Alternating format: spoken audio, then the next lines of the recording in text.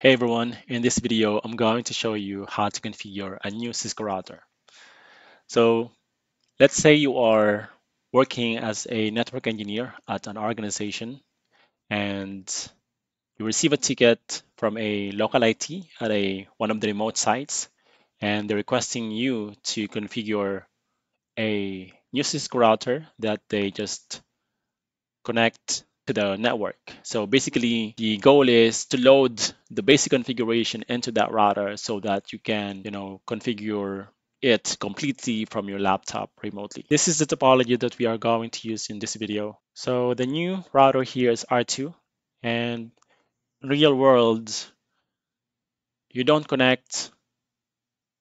I mean, if you have a new router, you don't usually connect it to another router. Usually you have a switch in between. But for simplicity, and this is just, this is just Packet Tracer.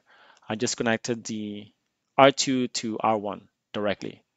So usually the person on site or local IT on site, they, they share their screen with you, and you are not working. I mean, you are usually working remotely, or you are working at a at the headquarter office. You are a network engineer. You don't usually go, to the site and configure the router there locally.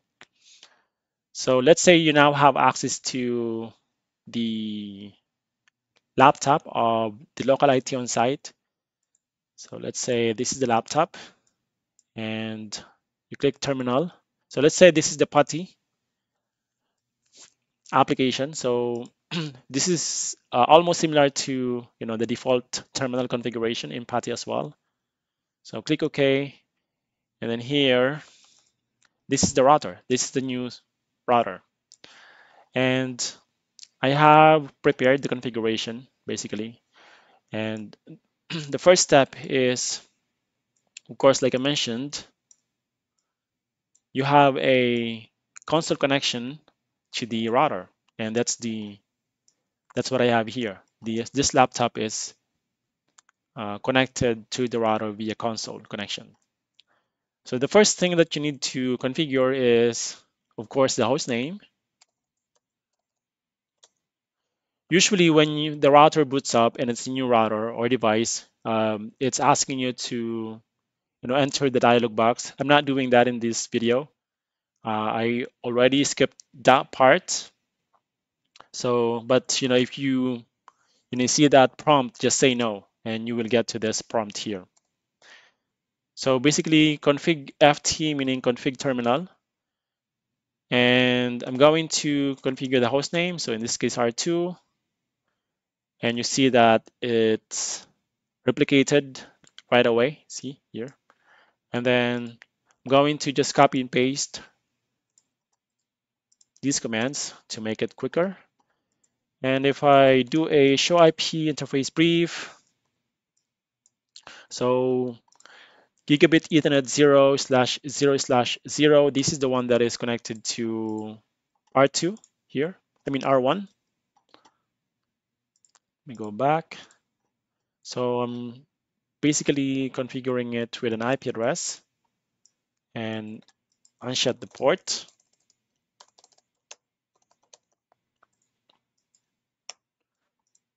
And this here is to basically configure SSH. So you can, as a network engineer, you can, SSH to this router remotely, like I was saying earlier. So let me configure the key.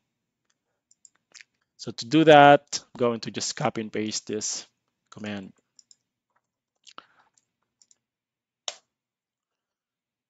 Oh, yeah. So you need to configure the IP domain first. So as you can see that there's prerequisites, right? Hostname and configure the IP domain. So in this case, I'm using cisco.com as the domain name. And then configure this. So yes, yeah, so I already configured RSA keys earlier, and I selected, I believe it was 2048. So So I'm going to configure 2048 again. Okay, and this is how you configure the version. Yeah, and the second step that you need to do, or the next step, is configure the VTY line. So in this case, this router has only 4 or 5 VTY lines. And login local meaning it's going to look for the local account. And transport input SSH meaning it will only accept connection or input connection from SSH. It will not accept telnet. Can console 0. So this command here is basically uh, is going to make the output more readable. That's it. And login local meaning it's going to use the local account.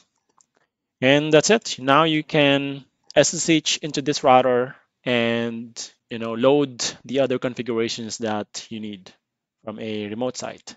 So let me go back. Let me go back to the topology. So let's say this is another site. Yeah, this is another site, and let's say this is your laptop. Your laptop is connected to the network usually.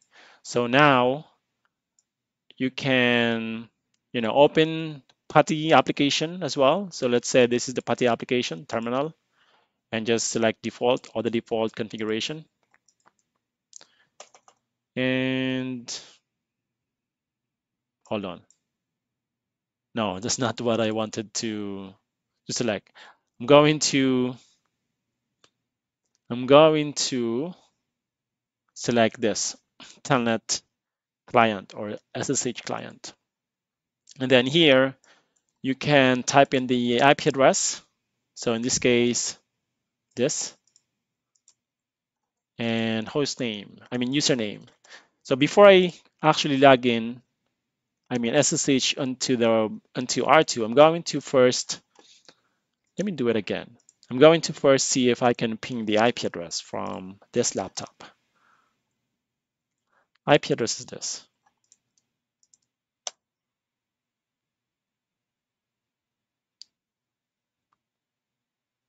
Yeah, yeah, I thought it was not working.